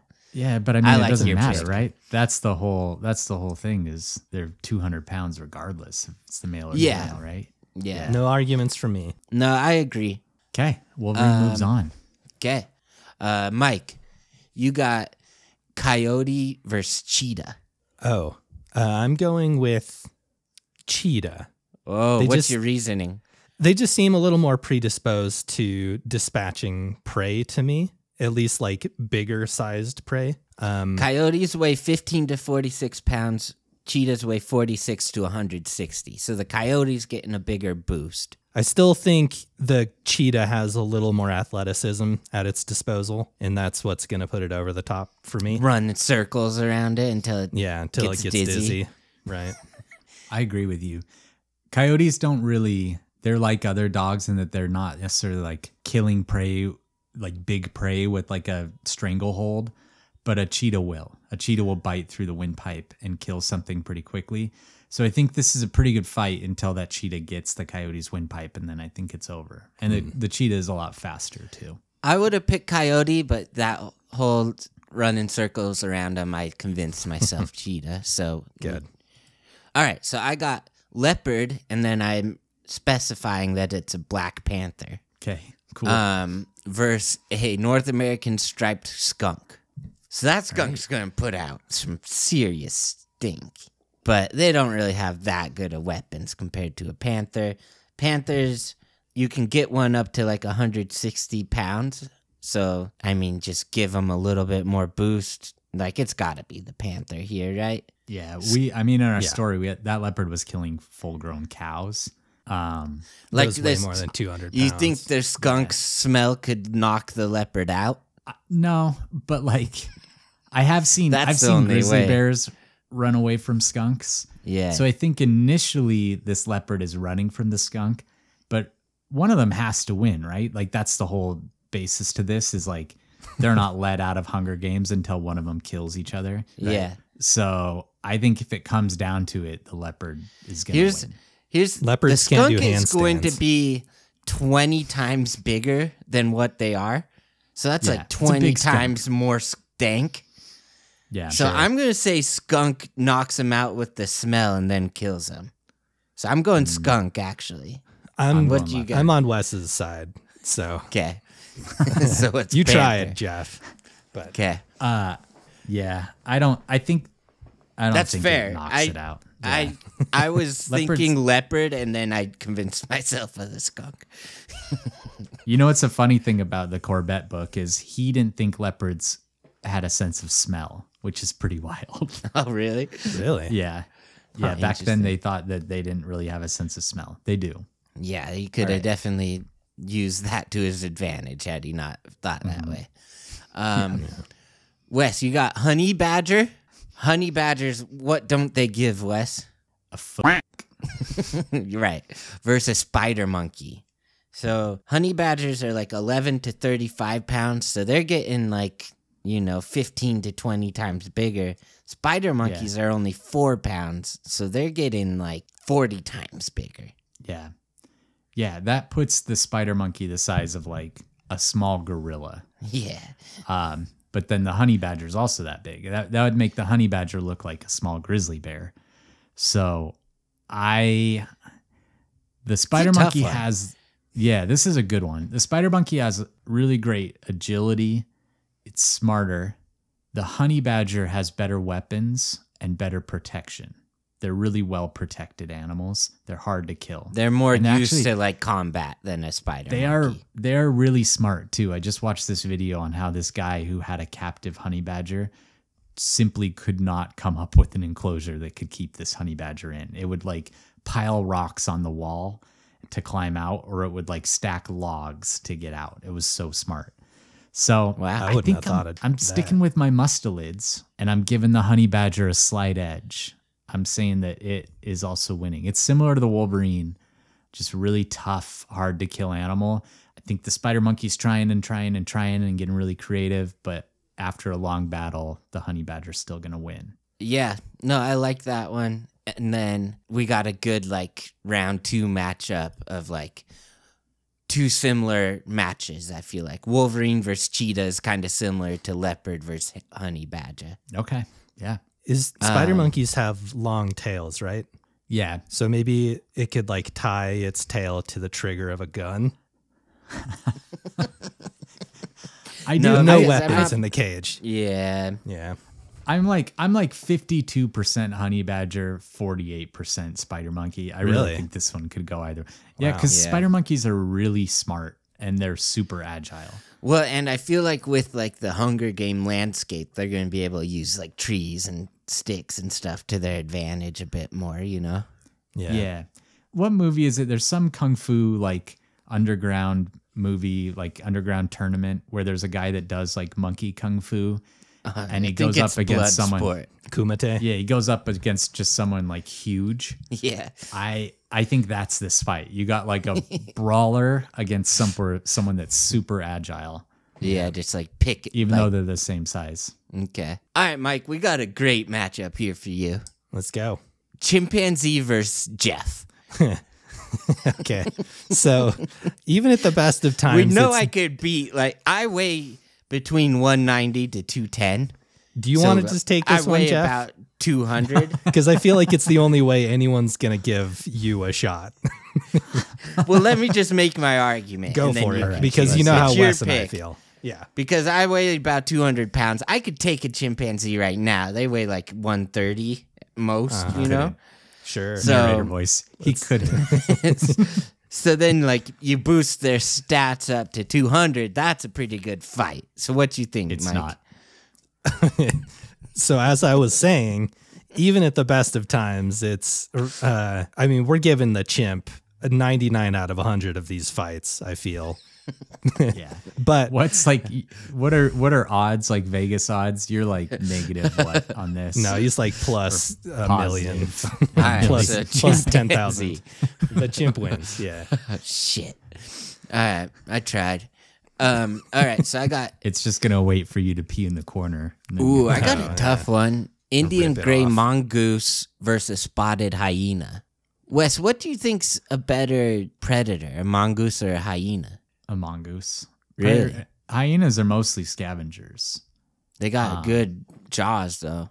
Yeah, they got super strong jaws, but mongoose are really fast. Mongoose, right? Yeah, they're. I mean, for me, it's the mongoose. Me too. Those things are like facing, squaring up with snakes and winning. Cobras. Ricky Well, I think Tikki I'd take the hyena, but you guys both are going mongoose, so it's mongoose. So I got outvoted both of mine so far. All right. No. Wes, African porcupine versus an African elephant. the porcupine. Porcupine. Because Yeah. it's elephant, like all it has for its weapons right now, like it's the best if it's Right. no weight, It's no. but it yeah. just uses its weight. So it's Right. not going to be able to do it. all much. it has is its tusks. Maybe and it's a little more intelligence, agile with but- its tusks. I don't know. I'm Porcupine- not saying it's as clear cut. African crested porcupines weigh like 22 to 66 pounds, so it's getting a big boost too.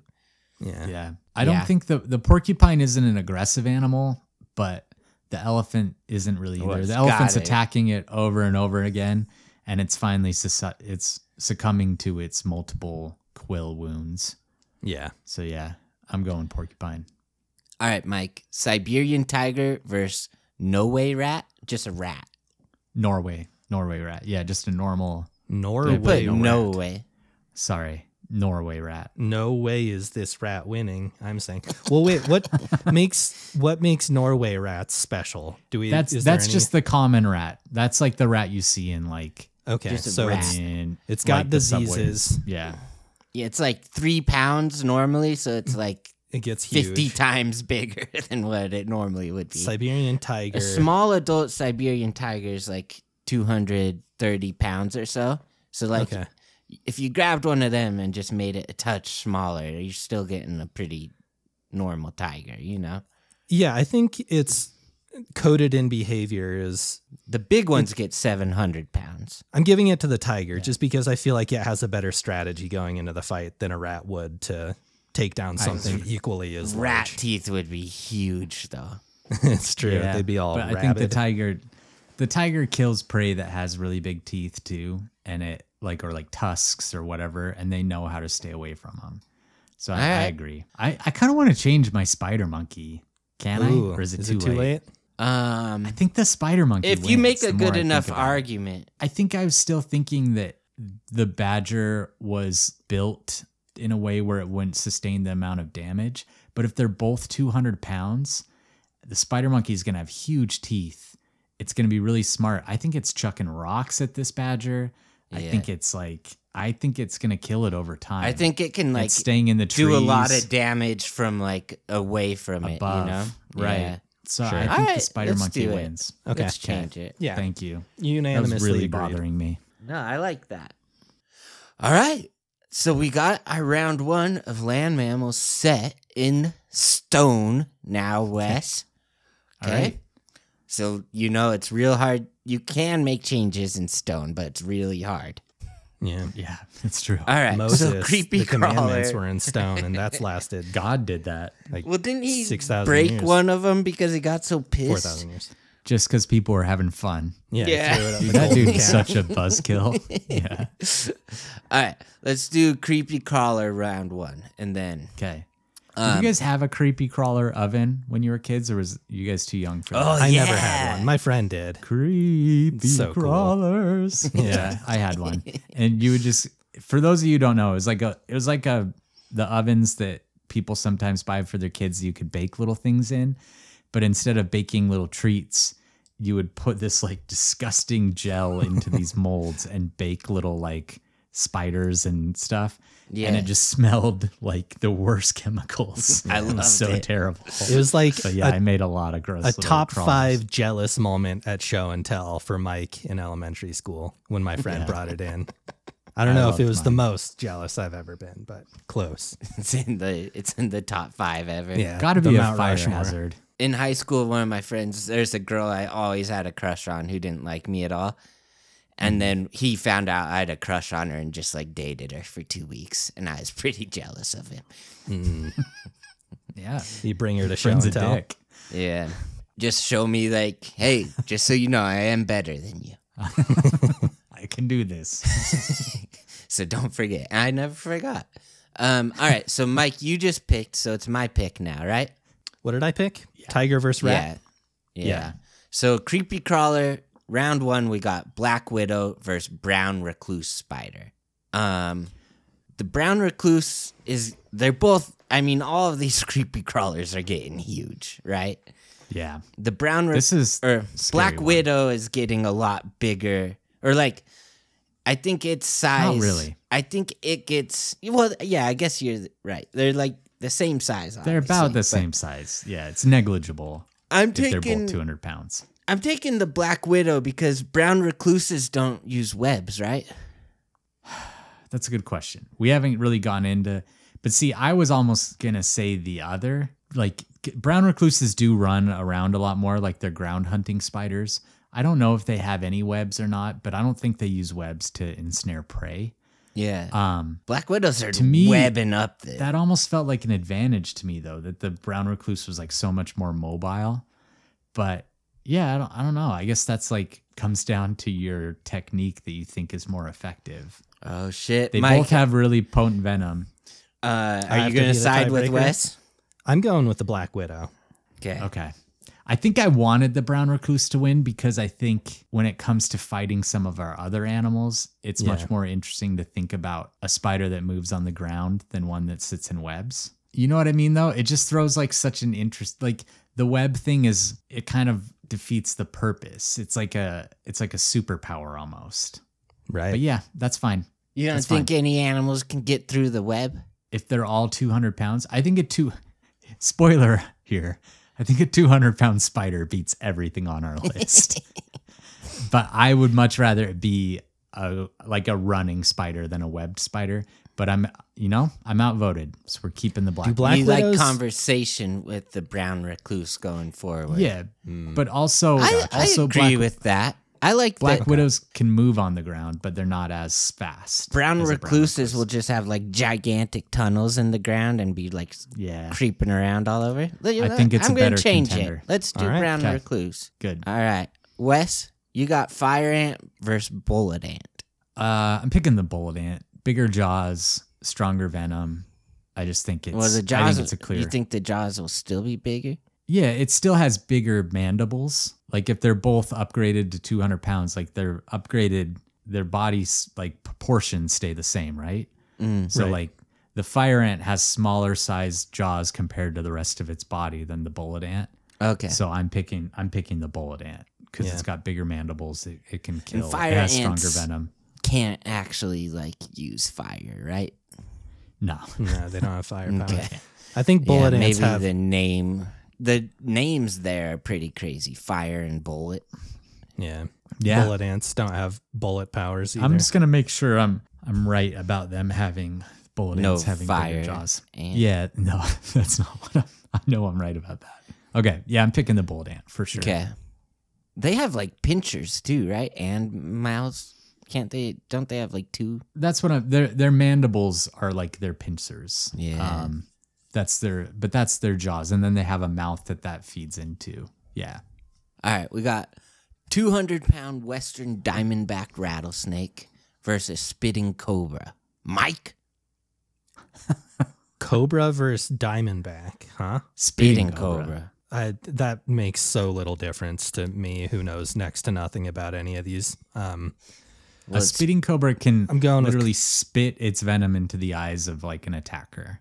Right. Okay. And they both weigh like, I don't know, 200 pounds or something. So now Okay. they're huge. They're just huge now. I'll go with this. Having a projectile attack is going to put it over the edge for me every time if one has a projectile and the other doesn't. So I'm going with the spitting cobra. Yeah. In this matchup, I feel like the diamondback has like the faster strike and a better like strike still. Uh-huh. Yeah. But the spitting cobra does spit a got the shit ton of range. venom now. Yeah. I don't know how much like venom from other species of snakes affect like other species. Like if a cobra venom would like really do much to a rattlesnake, but I think it would. I think they're Yeah. pretty much immune to their own venom, but I think a cobra venom would affect it and vice versa. So I like that pick. Let's Especially stick to with an the spitting eyeball. cobra. I think if you get it in an eyeball, no matter whose it is, Yeah. it's going to hurt. Plus, the spitting cobra introduces a fun element into this whole thing. So, Plus, yeah, how I'm is a gonna stick with snake them. going to wipe venom out of their eyeballs? You know, they don't have hands. It's a good point. They have to use their a good tail, point. but their tails That's are pretty rattles. annoying. Yeah. That's not going to be comfortable. Yeah. No, it's going to be noisy. Okay. Yeah. All right, so I got green anaconda versus eastern coral snake. Coral snakes are like super venomous, right? And they're tiny little guys. Yeah. They're small. They're rear fanged. So they really have to bite down to get their venom in. They're not like a striking snake where they have like the hypodermic needle injection. They have to like kind of work their venom in. But they have a really potent neurotoxin. How fast does it work to kill something? Pretty fast. I mean, it's neurotoxin, so it attacks the nervous system. It's like attacking. So I'm saying the green Yeah. anaconda starts off like winning and starts like strangling this coral Constricting. snake. Yeah. But then the coral snake eventually gets a bite in and kills the anaconda. Yeah, I like that. I think two equally sized snakes, it's pretty hard for one of them to constrict the other one to death. I think that it would be pretty tricky for the anaconda to win. I So think it'd be like the super coral easy snake. since snakes are just basically one long neck. You can just strangle the whole thing, you know, kill it pretty easily. Yeah, you know That's what? true, but Where does It's the the neck coral snake. end and the tail begin? I think this is like one of the most obvious ones. But I was just thinking Okay. for the next matchup. just playing devil's advocate. All right. Well, for actually the easiest matchup, Wes, we got next Komodo dragon versus those really cool looking axolotls. axolotls. Yeah, Oh, the cuties, the little pink cuties. It's the ones that look like they just disintegrate if you You know, touched it. I just put them in because we haven't really ever talked about them, and I wanted Yeah. the picture, you know. You're right. This is the easiest matchup. It's definitely the Komodo dragon. Yeah. Axolotls have like no protection or weapons whatsoever. Except for their So, cuteness, they can do a little. They are very cute, disarmingly cute. Right. Yeah. I don't think the Komodo dragon gives a shit. Oh, those Mike, rascals. you got Yeah. a gecko versus scorpion. Oh, I put Oh. in the type of gecko. Did you not want to use it? No, Just regular tokay. gecko. What's a tokay gecko? They're kind of like known as being the meanest species of gecko. Mm. There's lots of geckos. Okay. But yeah. They can regrow their tails, which is Or something. a bark scorpion? So maybe the move would be they rip their own tail off and use it as like a throwing weapon. Tail. Yeah. And then the scorpion gets its tail like stuck in the gecko's lost tail. Yeah. It's like a little diversionary. I don't think they're smart enough for that. Are we giving them like 200 advanced? Their brain is bigger now too, Wes. 200-pound bark scorpion is pretty sweet though. Yeah, I think I'm giving it to the scorpion.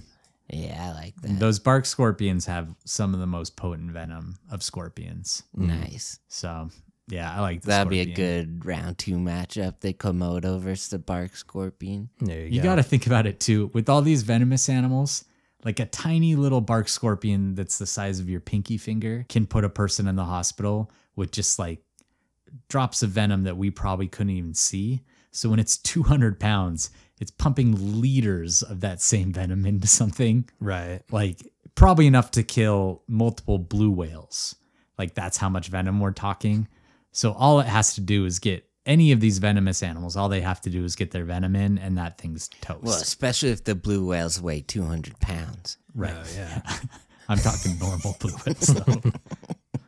All right, we only got 2 left, people. So Hercules beetle versus dung beetle. To me, I've seen a video of Hercules beetles just like yeeting other beetles off of stuff with their horns, just like flinging them, which is sweet. That's such a good move. Right. But man, this dung beetle's gonna have such a big ball of dung. Just roll the beetle with like a, because they roll their dungs are bigger than them, and they're 200 pounds now, so it's rolling like a 400-pound thing of dung over this Hercules beetle. Like, could probably use the stars to find the Hercules beetle too. So I'm taking the dung beetle with this big old ball of dung. I'm voting for the Hercules beetle, but I actually, you know what? If they're both the exact same size, yeah, who knows? You know, I know you love dung beetles, so let's leave the dung beetle. I love both of them. They're both cool. I like that. It's funny because I kind of liked getting vetoed just because I like both animals, and I feel bad like for the one that I chose Getting losing. rid of one. Yeah. Yeah. I didn't care at all that I got rid of the axolotl. No. See ya. All right, Mike. This is a good one. 200-pound praying mantis versus a 200-pound giant centipede. Oh, wait. This is to Wes, though. But it is a good one, Mike. Okay. Yeah, you're right. I mean, I got to go with the centipede again because it's venomous. And so I think all it takes is like a bite and the praying mantis is done. I think the praying mantis is like a more fun contender because of the way that it kills stuff. But I think if they're equally sized, praying mantis usually kills stuff that's smaller than them. And if this thing's just as big and it's venomous, I'm picking the centipede. I'm going to veto. I think the praying mantis decapitates the centipede before it dies of any venom. I was going to say. Coming down to Mike. So what happens is the mantis seduces the centipede, so they have sex. And you know what happens after sex, Wes, with mantises? Yeah. Veto, are you with me, Mike? Oh, yeah, totally. This one's going to mantis. Mantis. That's fine. I'd rather have the mantis in because we already have a lot of venomous critters in there. So, you know, a mantis is like really easily getting seduced by, or a centipede's getting seduced by a mantis, because praying mantises are just a lot prettier than centipedes. It's like, this is my chance. I'm just gonna make this clear too. Like, it's Hunger Game rules, so like there is venom that they can use, but if the other animal gets hit with venom that's going to kill him, but still kills the other animal first, then the Hunger Game rule people like save that. They come in and save. Yeah, so it's not gonna die anymore. Yeah. Didn't PETA eat the danger berries or whatever? Before the venom gets... Yeah, exactly. What were they called? I just want... Some kind of berry. I don't remember. Gooseberries. I do want to stress again, any 200-pound venomous animal like this is pumping so much venom into you that probably just the extra liquid in your body would kill you instantly. So it's an instant death for any of these venomous critters once they get that venom in you. Yeah, well, that's just your opinion. Yeah, I think decapitation's pretty instant for Yeah, I'm fine with the praying mantis, but I'm saying I don't think any of our animals are getting bit and then dying a slow death from venom. If you get bit by the venom, you're dying. Okay. So Noted. that's our teaser. I hope that was entertaining. We're gonna get more into it. Mike, you said you have like a real sleeper pick that you want to go a long ways. It's going the distance. I'm fighting tooth and nail for it. All right, that's our podcast. Yep, tooth and nail. That's that Christian punk record label. Yeah, what, Jars of Clay or something? I don't know who was on that label. MXPX. Yeah. Wes, what XPX. else do we want to do before ending this episode? You know what? I think we should just end it. I think let's do our claw ratings because we didn't do those for leopards. We got a fresh new batch of listener questions that we're going to get to on our next episodes. So we're excited to get to those. We got a bunch of patron questions to get to. But I think let's just go ahead and do our claw ratings and wrap this baby up. So I mentioned this briefly. I kind of spoiled this in the last episode. This was my favorite animal for a long time, leopards. I think they're beautiful. I think they're one of the more like alluring of the cats. I think just the way how like stealthy they are, how beautiful they are. No big surprise here. It's a 10-claw animal for me. What? No. Yeah. 10? It is. 10 claws. This is one I think is really hard for me because there's just so many cool big cats, and I feel like it's kind of lame to just have them all ranked like the same, you know?